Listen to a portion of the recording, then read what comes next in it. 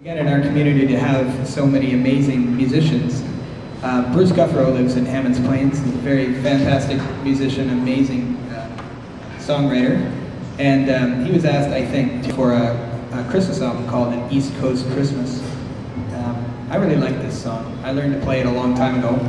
And I always thought it would work for a band. And so this year, in my pursuit of Canadian Christmas music, which is very difficult because there's not a whole lot of it, I have to say, I decided to arrange this for band, and Shanoa agreed to sing it, and Richard Wile agreed to play guitar for it, in style. It's a beautiful white guitar.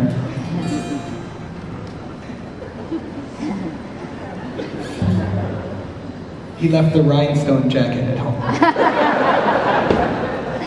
Richard is a very talented musician in his own right. If you're interested in Richard's music, he has just released his first CD. It's available for sale outside.